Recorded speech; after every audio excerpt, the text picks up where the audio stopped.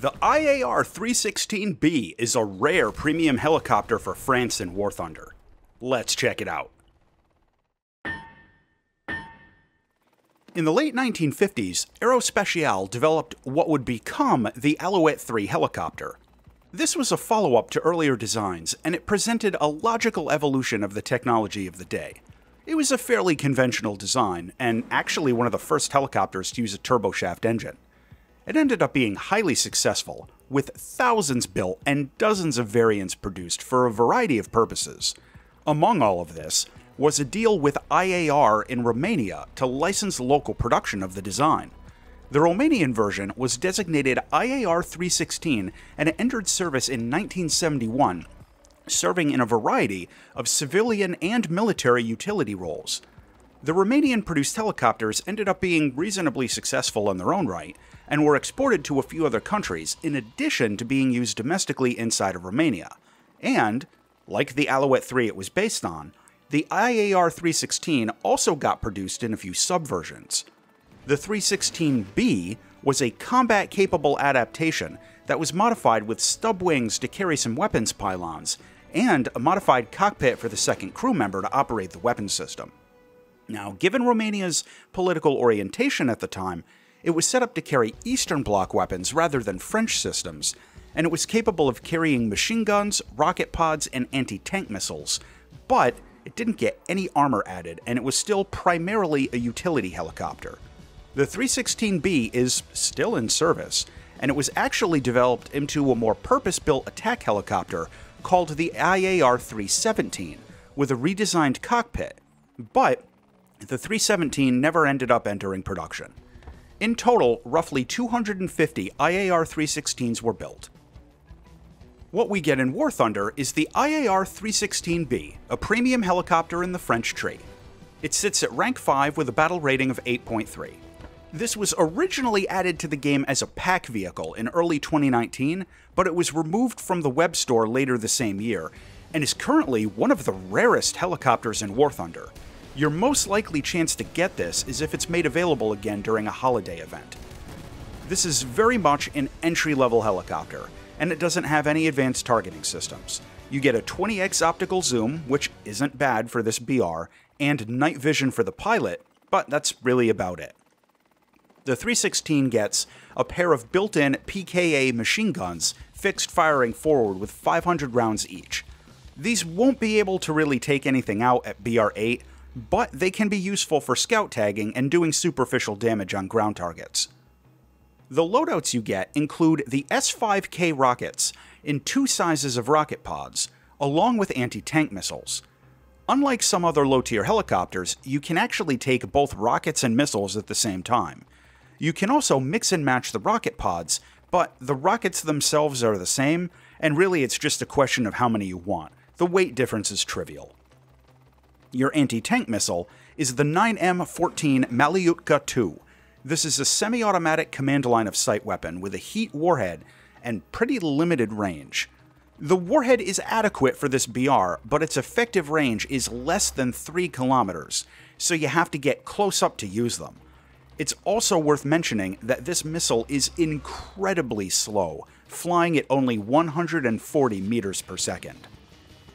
The flight performance of the IAR-316B is kind of unique, with some features that I really like, but also a pretty massive shortcoming that I find a bit frustrating. The first thing to understand is that this helicopter only has a 3-bladed main rotor, and it's not an especially lightweight design, so it doesn't really generate as much lift as a lot of the others. This results in a very sluggish collective response that feels a bit delayed. And in the footage, you can see a few times that I had a bit more trouble than usual maintaining a manual hover.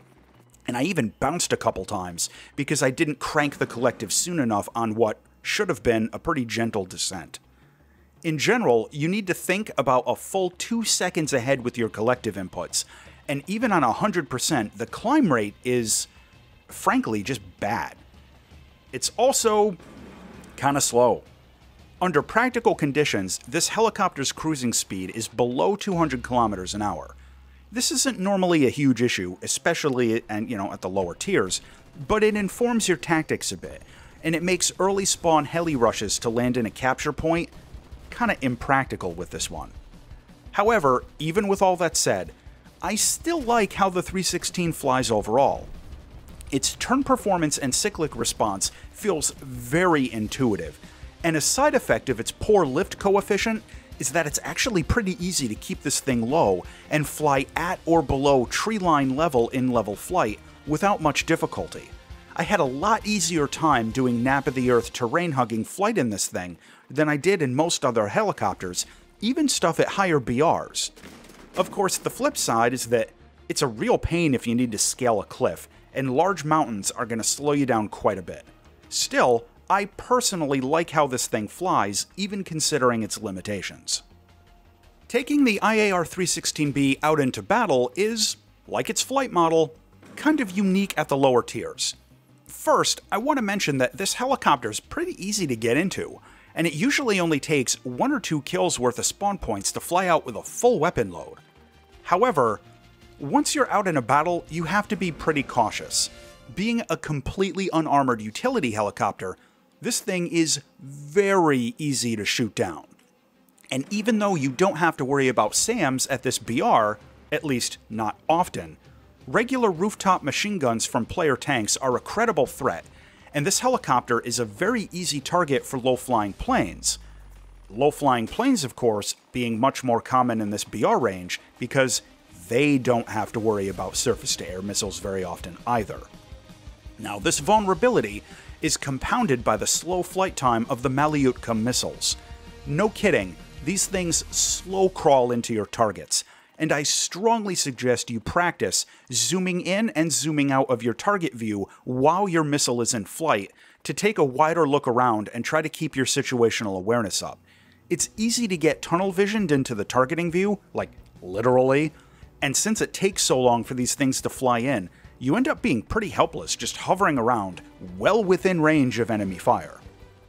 Plus, since these missiles are so slow, they're actually not difficult to avoid if the target knows you're shooting at them. The good news is that you get 6 of these missiles, and you can even go in for unguided rocket attacks when you're out of them. The bad news is that the IAR-316B is still incredibly easy to shoot down, has no defensive systems of any kind, and you're going to get wasted more often than not when you fly this thing out.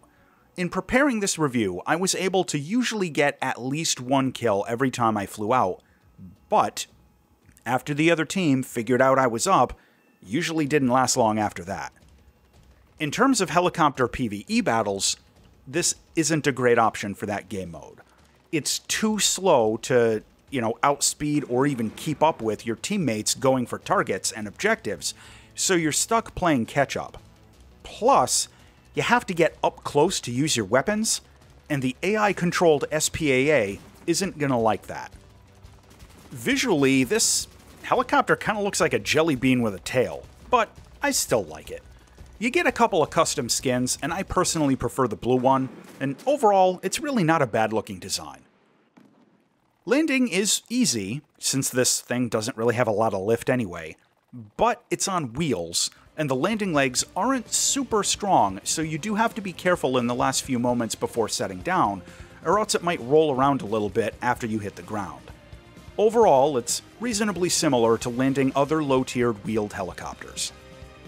To close out on the IAR-316B, this helicopter has a heavy load of weapons for its BR, it's got a reasonably good optical zoom, it's pretty easy to fly, and it gets premium bonuses.